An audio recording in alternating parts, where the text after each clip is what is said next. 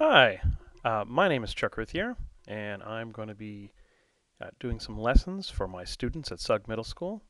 We are studying Scratch, and so I want to teach them how to make a Space Invader game. On my screen, you can see Space Invaders playing.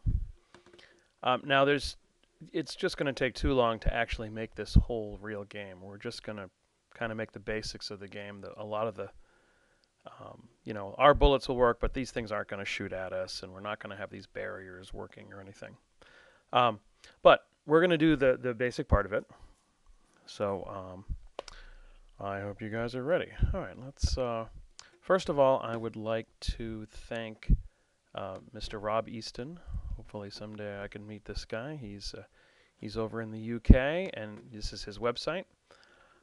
He's got some great activities that I have done just about all of these with my students, my sixth graders, and they love it. Um, okay, so students, the first thing we need are um, the sprites. So if you go on the internet and you put in Easton Scratch, EASTON, and then SCRATCH, that will take you. You'll see the Rob Easton's website, eastonhome.co.uk. You can go there. You can go to the Space Invaders game, and then here is the download of our assets. These have the little sprites in them that we need. So you just click on that. It'll say download Invader zip. You can say save. All right, you can throw it in your My Pictures folder or your desktop, wherever you like. Hit the save button. Okay, and then you do the open folder, and it opens your folder, and you should see this invaders.zip file. See the little zip on there? That means it's compressed. It means there's a bunch of files in there all shoved into one. It's kind of like an envelope full of stuff. So I'm just going to right click on that, and I'm going to do extract all. I'm going to go next, next, finish. And then what you're going to see is a invaders folder will appear on your desktop. And if you double click on that, this gives you the basic invader sprites. Okay, so I think we are probably ready to go now. Let us fire up Scratch. And here is Scratch. Hooray! And here's our cute little kitty. Everybody likes the kitty. So let's start out. We're going to need a background. If you notice, the background is black. So let's click on our stage. And we'll go up to our backgrounds. And we just need to get this thing black. So you know how to do this, right? Click on the edit. Grab the spilling paint bucket, the fill tool. It's already set to black. Click in there. I say OK, and it's beautiful. Now we have a nice Space Invader black background. Okay, the kitty, we probably don't need this kitty, do we? That'd be an interesting Space Invader game if we kept the cat. So now we have a nice stage.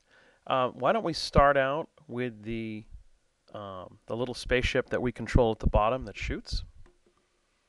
So let's go again to our star with our folder, and this will let us pull the spaceship from that little file that we just downloaded. And isn't that nice? It's right there for us. Now, if you don't see it right there, then you just click on your desktop, and then you'd look through here, and you'd look for a folder called Invaders. There it is. And then there'd be another folder called Invaders inside it. And there we go. So here's your ship. Kind of looks more like a building or something. Okay, say okay to that. Look at that, Sprite 1. Now, you guys are clever. I'm pretty sure you know what to do next. We need to make this thing move back and forth and actually shoot. So let's bring this down. It's going to be at the bottom, if you remember from our watching that little game. And who knows what to do? Raise your hand. Ah, you're correct. we're going to have let's have the left and right arrows control movement, and the space key is going to be used for shooting. Okay, so we go to our yellow control section. We find our when space key is pressed, and let's do left arrow. So when we press the left arrow, we want it to go left. Now, if you're one of my students, you know to go left is to move along the x-axis in a negative direction. To move right is to move along the x-axis in a positive direction. You can see, I'm pointing to the computer. Can you see my finger? No, you can't. Okay, that's kind of stupid. Sorry, I lose my brain sometimes. But you can see that little XY coordinates. As you move to the right, the numbers get higher. As you move to the left, they get lower. It's part of math. See, I learned this in high school about the whole Cartesian coordinate system, and I thought it was so pointless. But when you're making games, hooray, it actually makes sense, and it's useful. Okay, so let's go to the motion, the nice little blue thing, and we'll just say move 10 steps to the left, and that, like I said, that's negative number, so let's put a minus 10 in there. Okay, let's go back to control. Let's do the right arrow. Very nice, and then we're going to move that 10 steps to the right, which is a positive number. So why don't we test that out? I'm going to press the right. Oh, that's nice. Left. Okay, that's beautiful. Wow, we're off to a flying start like a herd of turtles. Now let's make it so that we can shoot. We're going to go to the control section, and when the space key is pressed, we will be firing a bullet, which we haven't created yet. So this space key is not too useful yet, is it? Okay, so let's create a bullet. That seems like a good idea. Perhaps I should have done that before doing this. To create sprites, if you are my student, you know, you click on this little paintbrush, and we will turn, this is a nice tiny size, and let's turn it to white, since you wouldn't be able to see a black bullet, would you? And then just draw a couple of sprites in a row. You can't even see it, can you? Hit OK. And oh, look at that. Isn't that beautiful? We have drawn a cute little white bullet. Let's bring it down here to the top. Oh, isn't that nice? So sweet. Okay. Now we want to be able to shoot that bullet when we press the space key, right? So let's go back to sprite 1. There's our when the space key is pressed. When the space key is pressed, we want that bullet to fire. But guess what? Wouldn't it be easier? Sorry about this. Probably should practice this before I do it, huh? Let's just get rid of this, and let's go to the bullet. There we go. It's much easier when you're doing things to have, you know, if we're talking about the bullet, let's program it in the bullet section, right? Okay, so let's go to control when the space key is pressed. Good. Then, let's see.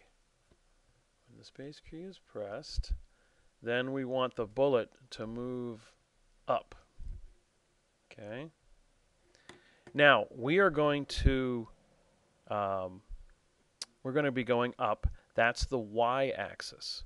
Okay, so we're going to use change y by 10. And let's see what happens when we do that. Okay, that's not too exciting. So why don't we try repeating that? Let's go back to our control in the yellow. And you guys see where it says repeat 10? Let's bring that in. And we'll try repeat 10, change y by 10, and then see what happens. All right, get down here, you. Okay, that's nice. It goes up about that far. How about we repeat 30 times? Oops, that didn't work. Oh, now I can't reach the stupid thing. Get down here. All right, why don't we tell it... I can't reach the bullet. Why don't we tell it the bullet to go sit with the shooter? Do you remember how to do that? We click on the motion, which is this nice blue thing, and let's tell the bullet to go to sprite 1. And we'll do that right at the beginning when the space key pressed. Okay, bullet to sprite 1. Okay, so let's press the bullet. That looks pretty good, except it doesn't get all the way there. Why don't we just change our repeat to 35? And now we'll try again. All right, that's beautiful. So now I can move left and shoot and right and shoot. Okay, so we have the beginnings of a game. Hooray, hooray, hooray. Why don't we take a pause, and then I'll come back in the next video. And let me see if I can find my controls. Okay, cool. See you then.